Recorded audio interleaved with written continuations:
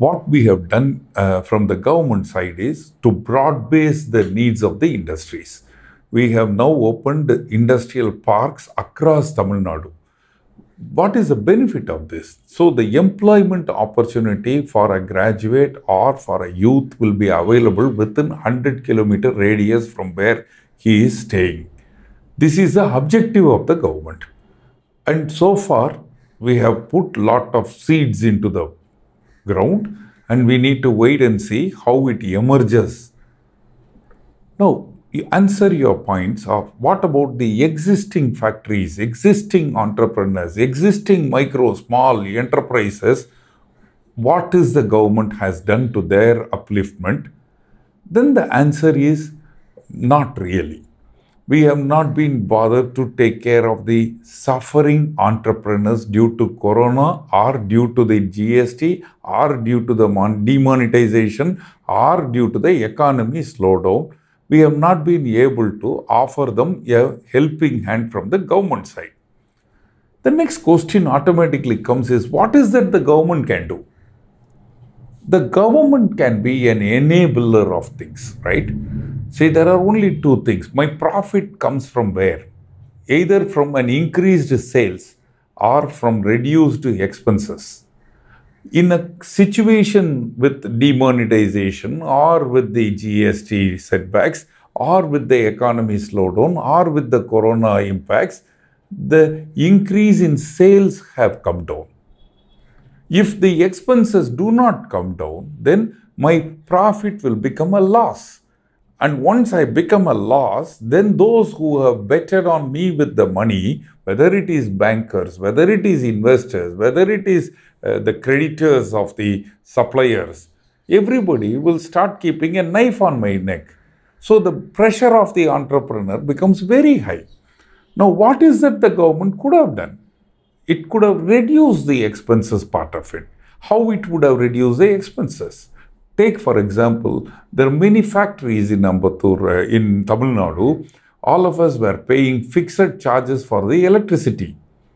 Whether we open the factory, whether we close the factory, whether we have consumed the electricity or not, there was a minimum charges. And normally the minimum charges are not very small. They are reasonably a high amount for those who have not used the power. Now, we wanted it to be waived, but unfortunately it was not waived. Then the second one we were asking is, most of the bankers or the lending institution were insisting on creating an additional MODT for the collateral, for the loans which were extended through the 3 lakh crore famous ECGLS scheme offered by the government of India. Now, we were all fighting with the government saying, please give us a relief from the scheme. But unfortunately, the state government announced the relief when most of the people had availed it. So it was like justice delayed is justice denied. In this case, justice was delayed and therefore the justice was denied. So even though certain benefits were offered, it was not of much use. Either we have already spent that money or we were not able to use that benefit. Then the third was the unemployment problem. Yes, the government of India said for the formal employees who were covered under the PF and ESI Act that the Provident Fund will be paid by the government of India. What about the informal people? The state government has the onus upon it in handling the informal workers' necessities, whether it is intra-labor or a interstate labor or a migrant labor. The state has the responsibility to look after them. So they have looked after to the extent what is possible. I know Tamil Nadu government made arrangements to bring the migrant laborers at different clusters and then ensured a safe transportation to them to go back to their native place. Is that enough? What about their returning back? We have not done. What about their assuring that when they return back, such a thing will not be happening? How do we market that Tamil Nadu is a better place for them to come back to us? So the result is we are all suffering without a labor. I'm talking the migrant labor who are doing semi-skilled jobs and unskilled jobs. We are today finding it big shortage in the market. So the result is we managed a little bit with the college students coming and working in the evenings or as a part-time. But now with the colleges getting reopened, we don't have that resources. So we still have the biggest challenge. It is like, you can have a car which can go even at 140 kilometers per hour. It's capable of going at a speed. But if the roads are bumpy, then how can the car go at that kind of a speed? So having then a car which can go at 150 kilometer speed is of no use if the roads are not good. So the same way, the state government must have envisaged these problems. Now, exporters, to Tamil Nadu is the largest exporter in the country, either in terms of textile mills or in terms of tanneries in Vaniyambadi area, Ambur areas. Textile and the tannery and the automobiles are the largest exporters from Tamil Nadu. Now, how we have protected the exporters from? Today, the cost of the freight is going up. Today, the container shortage is galling. The clearances are becoming difficult for the exporters. Shortage of materials are being looked at as a serious problem for them to meet their commitments. But have we done anything? Now, there are two things which we look at from an industry perspective.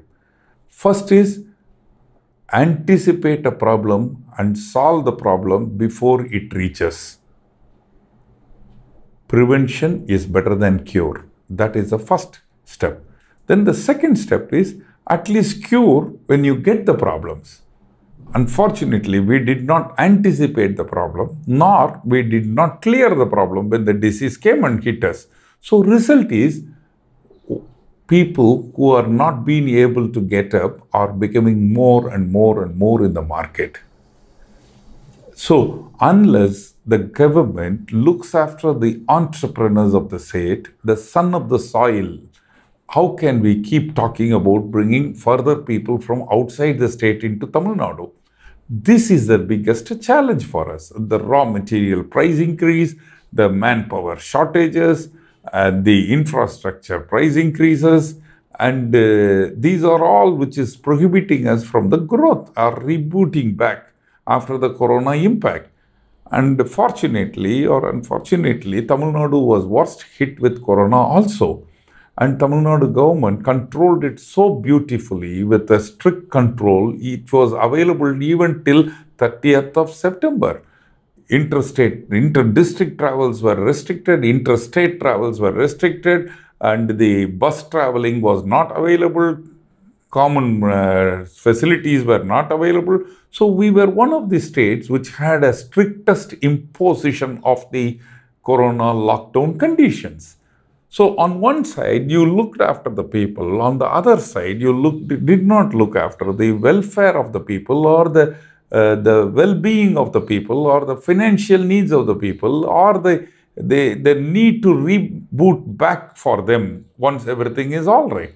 I think these things must have been addressed parallelly. Along with every lockdown restriction, the government must have also looked after as much as livelihood also must have been parallelly looked after.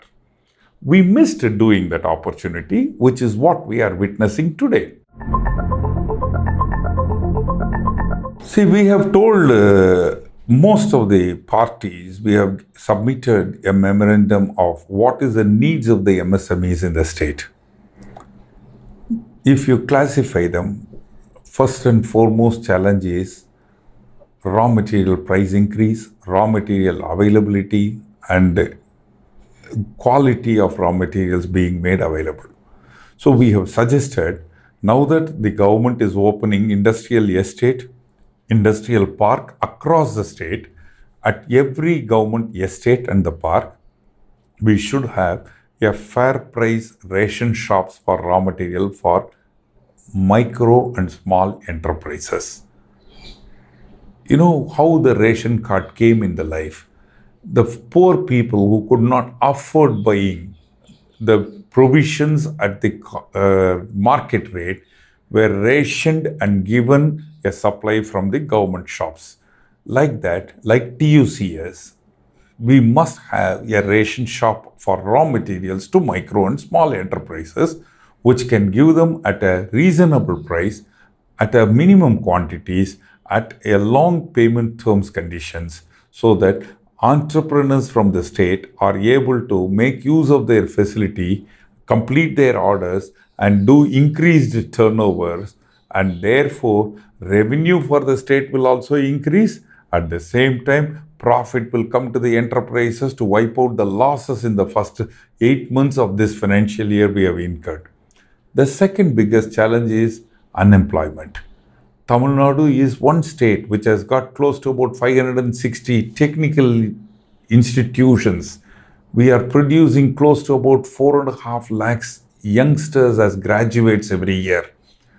We have missed their bus of getting employment for 21 year. Now the people are coming out and they need jobs. So what we need to introduce is a 6 months internship program where the government can give them a 6,000 rupees per month as a stipend for 6 months. Amount is not very big. It is only 36,000 rupees per student, per youth. And that is for 6 months period.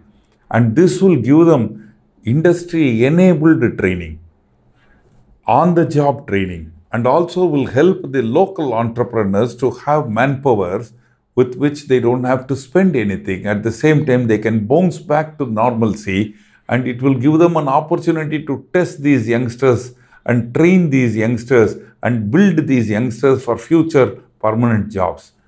We need to do that today. Then the third one is for exporters.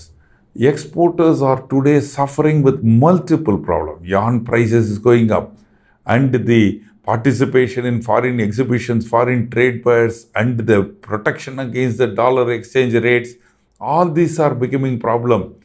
Freight transport is becoming a big issue. Containers are becoming an issue.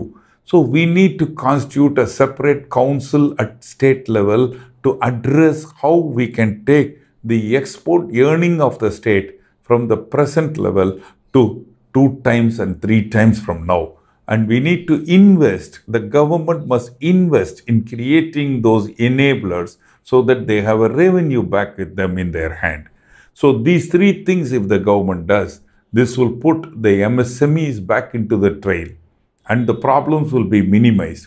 The fourth one obviously is any purchases with the state government, the up to 2 crores of purchase, it should be purchased only from the micro and small enterprises which are registered in Tamil Nadu. So when other states are coming up with job for locals, we must come out with orders for locals. Then it will help the people even outside the state to come and set up small enterprises here and supply to the Tamil Nadu government. So government will support also getting order book better.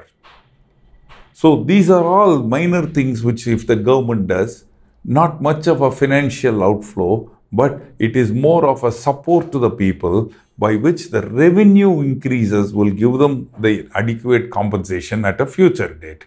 This is what we expect the governments to do.